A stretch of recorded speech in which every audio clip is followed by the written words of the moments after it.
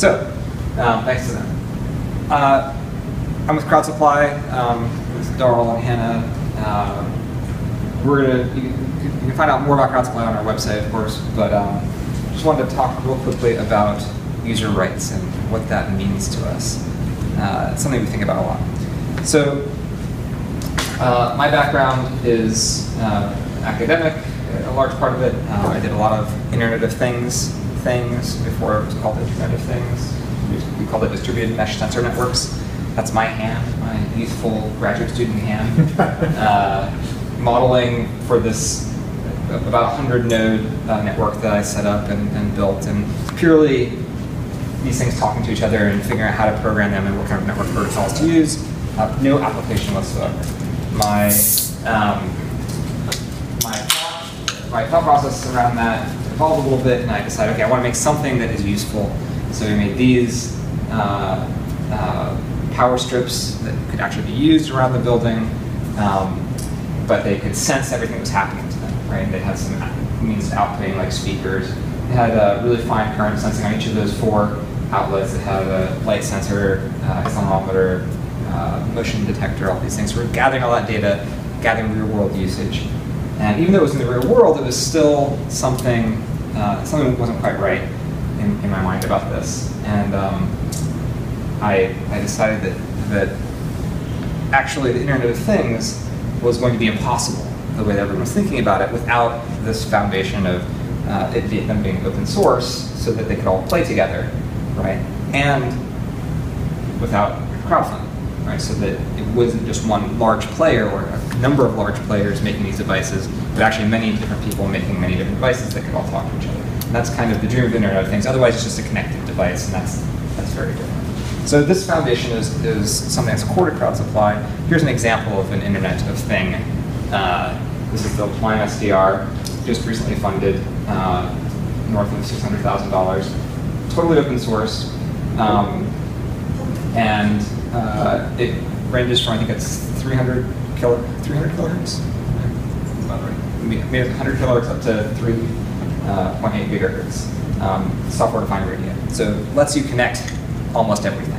You can make your own cell towers, your own LTE towers, connected to your Bluetooth devices, connected to your own custom Zigbee protocol or whatever. Okay, so Internet of Things, that's one thing we're interested in. That's impossible without this crowdfunding and open source foundation. Tools like this, like Arduino, have a massive ecosystem, and that's their value, right? The value wasn't in the week or so it took somebody to design it, because it's really just an 8-bit microcontroller and the surrounding pieces to make it work. That part was easy. It was not a complex tool like this, right? This is trying to be the Arduino of FPGAs, right? This was funded on Crowd Supply by a team of 3 guys who spent a couple of years working on it. I mean, there's several engineering people years in there,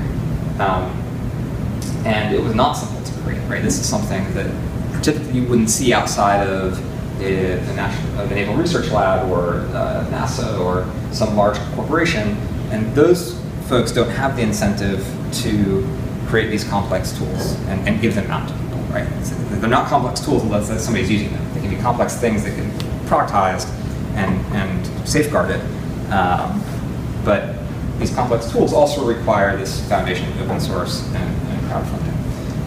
That's the second sort of thing we're interested in Crowd Supply. When you look at this picture of either peaches or nectarines, or maybe it's plastic, you can't really tell, right? You don't have the context of what this is right now. If you saw this in a grocery store, you have all these cues that you can pick up on, and you'd know that it was biodynamic and organic and fair trade, for example, right? All of these marketing terms have meaning, and there are certifications that go along with that. And so as a consumer, you can very quickly assess the value proposition that the company that's selling you this thing has put forth. The same is not true of something like this. So this is actually this laptop, right? Or that model. And Similarly, in a vacuum, you don't know how this was made. You don't know what kind of software it's running, where it was made, what the company behind it as the motivations are. Right? But you don't even know that if you buy it in a store with all of the signage, right? We're several decades behind in the consumer electronics space compared to the food space. And an important example of this was just last summer when Lenovo got caught with the Superfish debacle, which was some spyware that essentially put on their machines purposefully to track user actions and then sell that to an ad partner. This was without the notification of users. They were really caught doing this, and they're supposed to be the good guys. They're supposed to be selling you something that fights for you. So those products that fight for the user are the last category that we believe require this foundation of open source and crowdfunding. And this is the category I want to talk about briefly now, right? Like, what does this mean to fight for the user?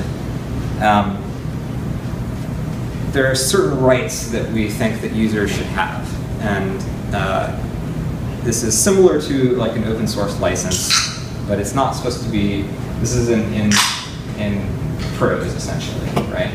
And it's about the whole product. It's not just about the software. It's not just about the design or anything like that. So the first right is curiosity. I should be able to explore and look at and take apart and reverse engineer my products that I bought, that I ostensibly own.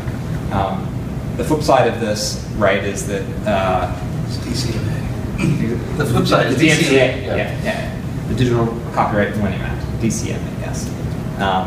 And so as a creator making a product that abides by this sort of rule set, I am essentially promising that I'm not going to sue you under certain provisions of the DCMA. And that, of course, is going to court now. Just recently, Bunny Wong suing the US government for that. Second right is independence. I shouldn't need to be connected to the producer of the product beyond just giving them money, right? I shouldn't have to be required to have a subscription or any other connection to the creator, right? I own it outright. I can go and do what I want with it after that. If I'm required to do to subscribe to have utility, then I haven't really bought a product. Longevity is something that hit the news recently when the Google's parent company bought another company called Valve, I believe it was, and they decided to shut down their product line, right? And the product was a Internet of Things hub, like a home automation hub. And they could have just turned the service off and that could have been it. But instead, they actually bricked all the devices that people had bought, right? They got some bad press for this, obviously. And it's okay to shut down your service, that's one thing, but to actually make useless a product that I own without my permission is a totally different proposition. So longevity, the natural lifetime of a product is really important. That was similar to the FTDI thing, when FTDI yes. had a counterfeit devices and they changed their drivers so that anybody who had a counterfeit device would get bricked. Yeah. So people who bought devices not knowing that had their devices bricked. Yeah. So ownership is a pretty simple one. I can go resell this thing. I'm not leasing it. I'm not under any covenant or lien after I've bought the product, so that limits my how I use it or who I give it to. I should be able to talk freely about this product, whether it's in a positive light or negative light, whether it's comparing against benchmarks that maybe aren't favorable to the producer. That shouldn't prohibit my discourse. I should be able to associate my products with other products that may or may not be made by the same company. And this is kind of breaking down the walled garden concept, right? Where, okay, my Lightning connector forces me to only use Apple products, for example. But I should be able to freely use products that I own with whatever products I wish. And then finally, we have privacy and security, right?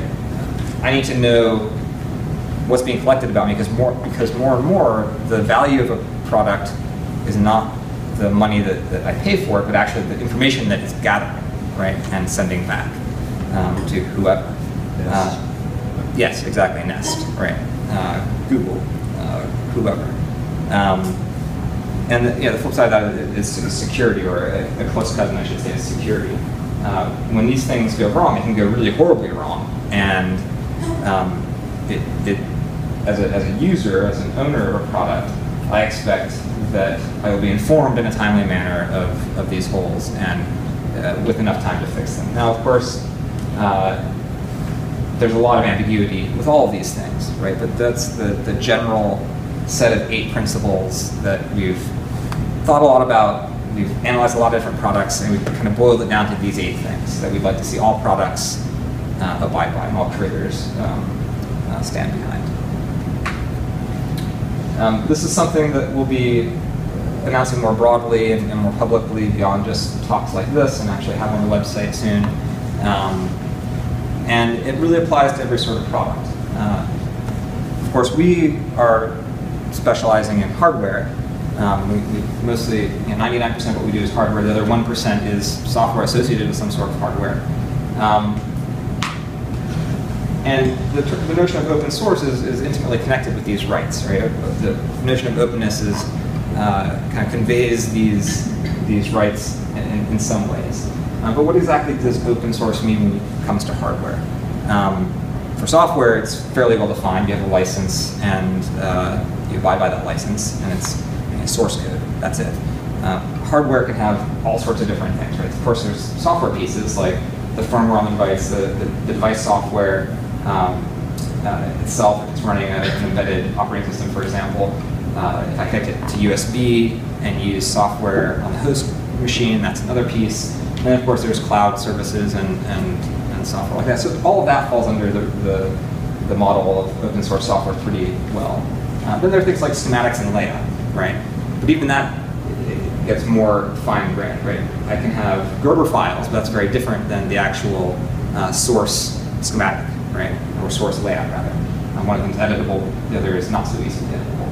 Similarly with schematics, I give you a PDF, or do I give you the OrCAD drawings, or the KiCad, or whatever it is.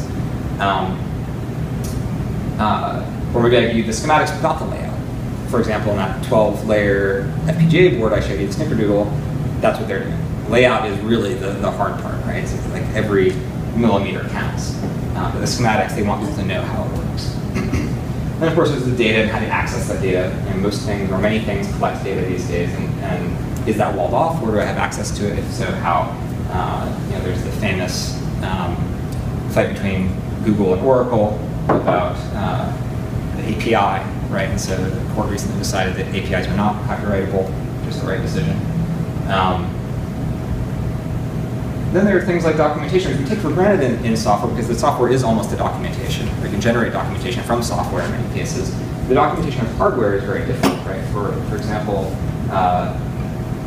every single modern laptop, you have to sign an NDA to find out exactly how it works, right? And usually multiple NDAs. Some for the video driver, some for the processor, and any sort of highly specialized ASIC or IC requires an NDA, with few exceptions.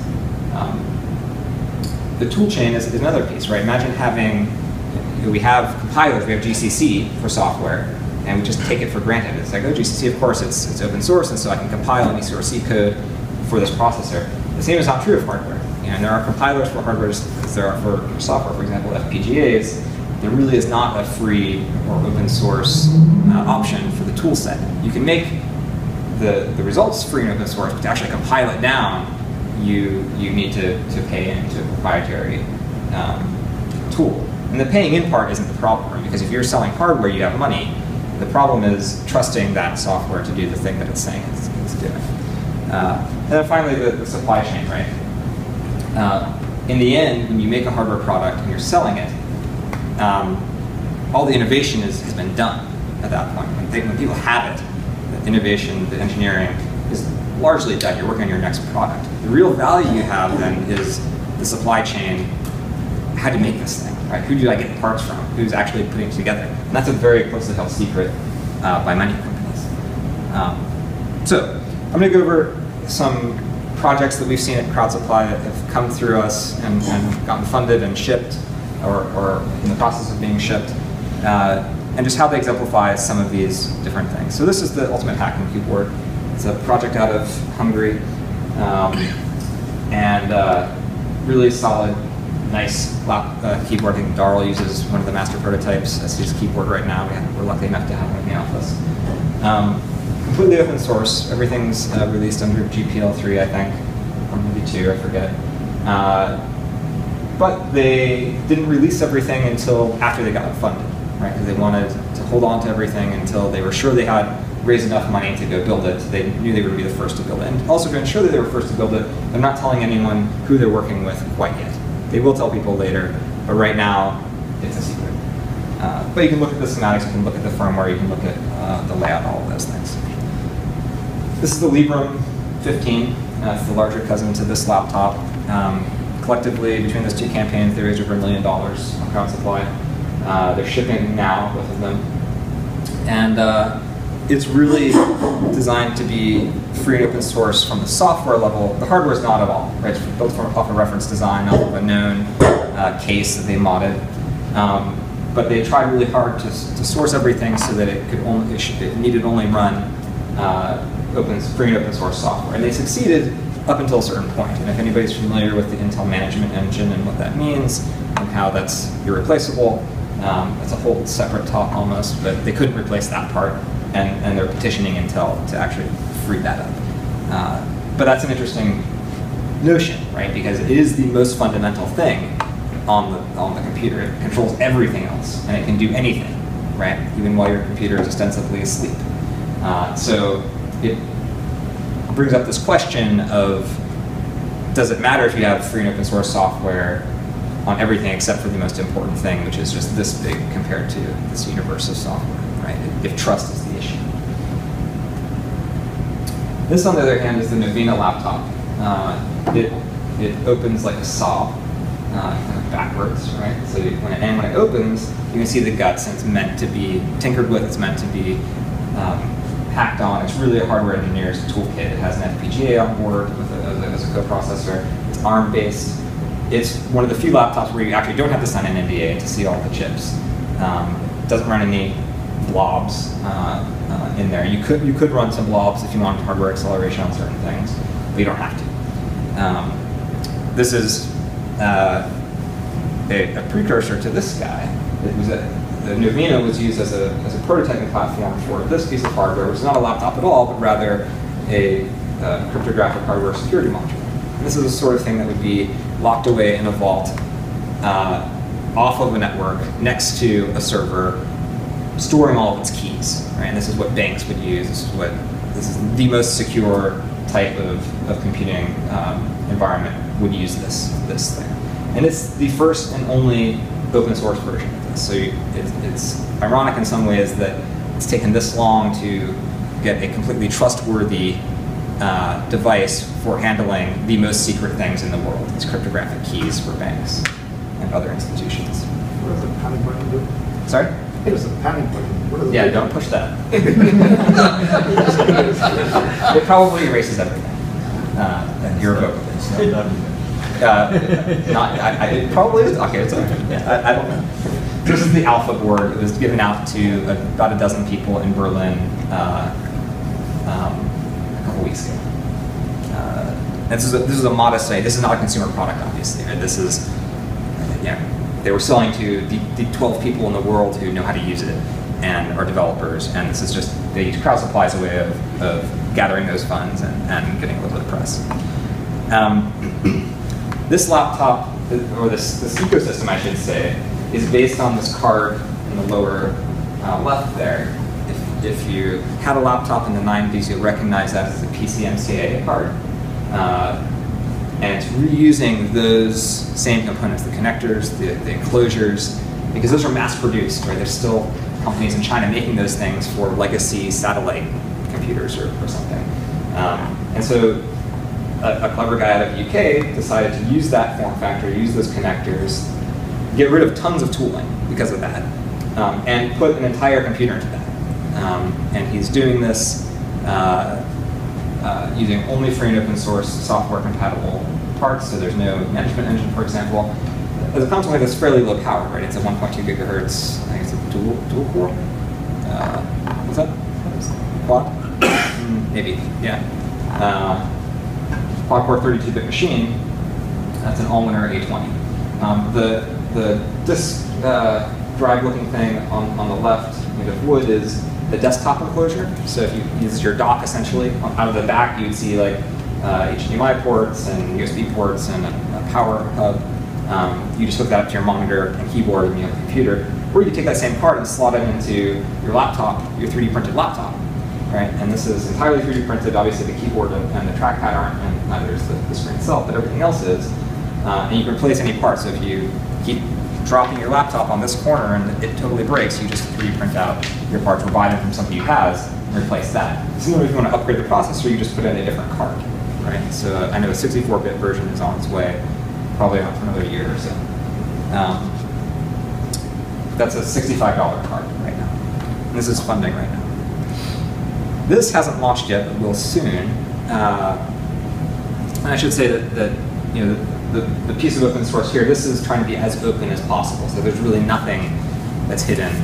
All the supply chain is there, all the documentation, no NDAs, nothing like that. This is about to launch. This is called Wearable.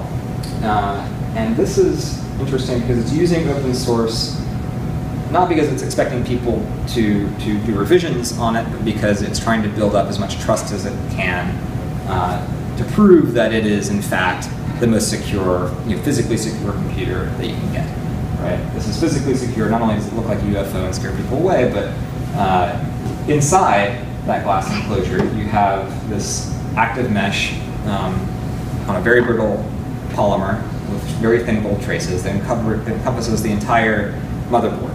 If that mesh is tampered with at all, and there are specifications on what that means. So if certain drill bit sizes, which you can't buy anymore, I think, penetrate, it'll break one of those gold traces.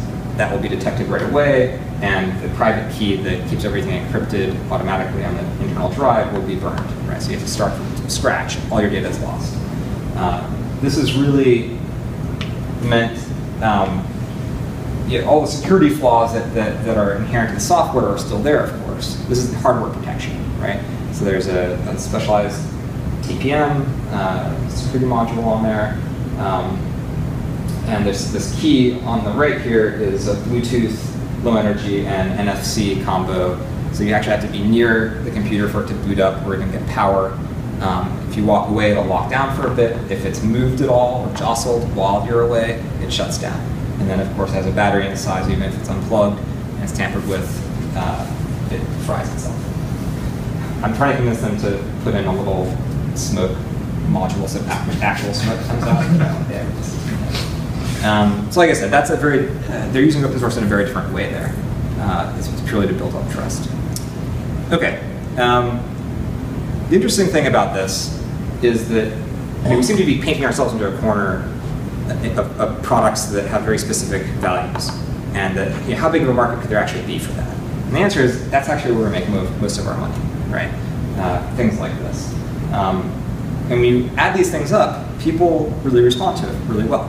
Our success rate for campaigns is 58%, which is about over twice that of our competitors. So campaigns getting funded. When they do get funded, they're raising about 3 times more than anyone else, $63,000. And so far, all of our projects have delivered. Right? So no one has actually raised money from us and then not delivered the project that they had promised to their backers. Of course, some are running late. That's expected. We try to mitigate for that. The point is, though, that values-driven product development is a profitable business, and we're slowly winning the battle and convincing people that that's the case. I just convinced an Italian company, for example, or a Swiss company the other day, to completely open source their entire product.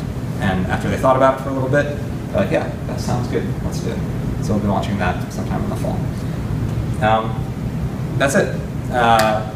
Happy to answer any questions. I know we're very short on time, so I don't want to keep anybody too long.